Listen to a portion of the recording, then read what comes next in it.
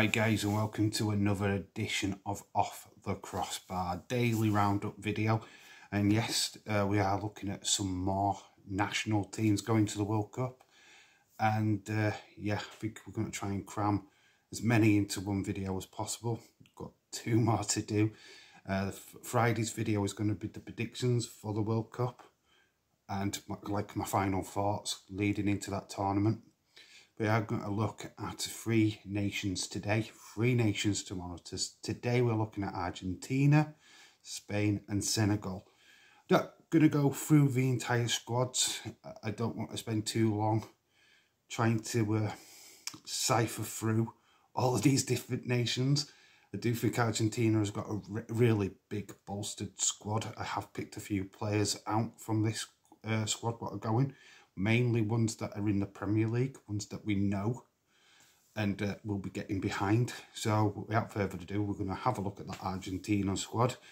And obviously a name that jumps straight out of me is the young lad at Manchester City, and that is Alves. Not quite getting the run that he deserves, but he has scored quite a few goals this season so far. So big things for him going into this World Cup. Obviously Argentina will be looking to a figurehead, somebody what's going to move them forward, as obviously we'll get to that player in a moment. I know that springs to mind when you think Argentina has one player. What we all know is going to be the main figurehead of that squad. But yeah, Alves has made this squad, and so has McAllister of Brighton. This is quite a shock, maybe not a shock, I don't know.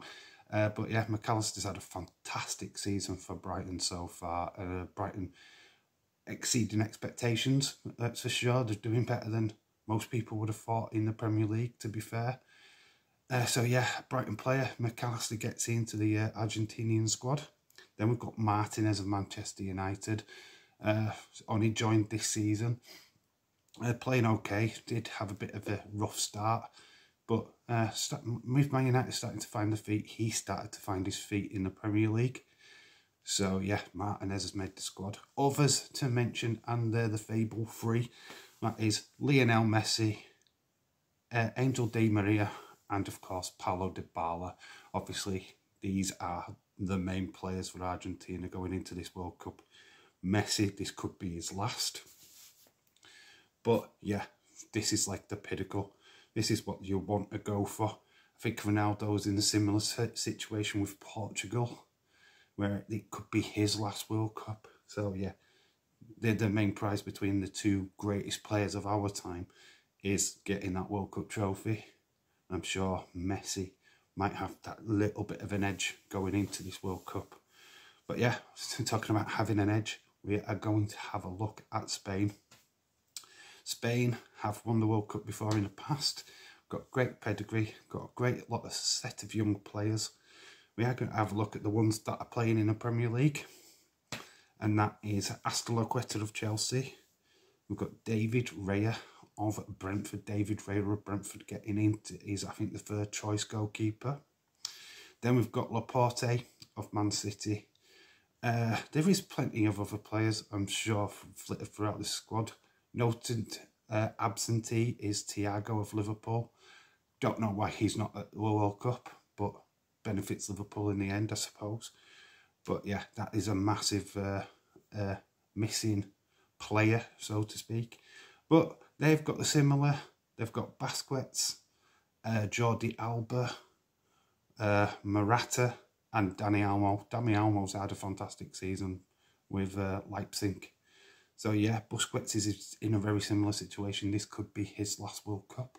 So yeah, very interesting. Spain are kind of like an outside bet for the World Cup, to be quite honest with you. The sleeping giants, you know, they either perform absolutely amazing or they don't quite hit the mark. But yeah, Spain, obviously, that's why we're having a look at that. Kind of going to have a look at Senegal. It's our third nation for this video. I do feel that we are going to be missing out Portugal and various other nations, and I can only apologise for that. But I've tried to just cram in as much in this week with the national squads. And Senegal has massive implications, because I did do a video the first week, and I said that Sadio Mane would not be going to the World Cup. Senegal have decided that, you know, that's not true. And they have selected him for their World Cup squad. He's not guaranteed to play in the opening matches, so he'll probably miss the group stages, but I think they're looking to introduce him into the knockout rounds, which is quite clever, very smart of them to do so, but it is a weird one. Also, other players to note, Koulibaly of Chelsea's fitted in really well with the Chelsea team. He's a great defender. I think he was at Napoli the year before, or either Napoli or Lazio. I'm not 100% sure which one it was. But you've got Kanate, you've got Ismail Sarr, just to name a few of the Senegalese stars. Obviously, there's Mendy, Cisse. Oh, you can go through all the squad. Very talented nation, one of probably the top African nations in this World Cup. Definitely one to actually keep your eye on.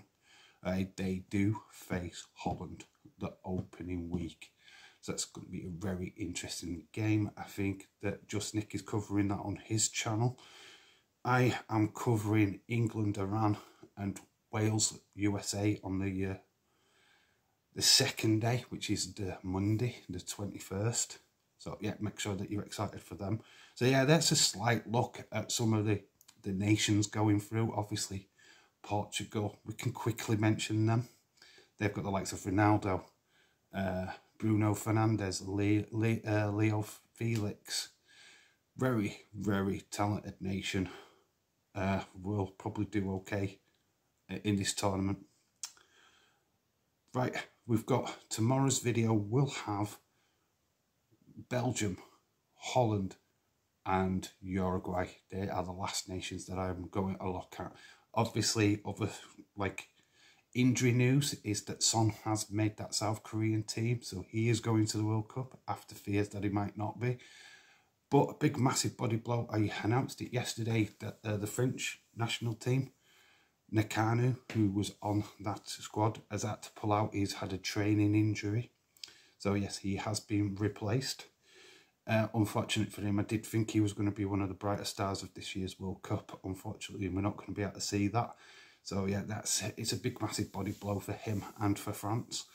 But yeah, France have got plenty of backup strikers in that squad. So Giroud, Benzema, Mbappe, De Guzman. I mean, they're stacked. But Nakano was just going to be one of them players what would have really shone. It's a shame he's not going to get this opportunity at this time. But yeah, so that's it. That is the video. Obviously, lots of stuff in there. Some great nations. Do think that Argentina have got a great opportunity this year. Spain, massive outsiders, could be a dark horse. But yeah, we are going to look at the final three nations tomorrow in tomorrow's video. So I've been Dave in Real Life Football. You have been awesome. And remember to keep it real. And I'll see you tomorrow at 5. Bye for now.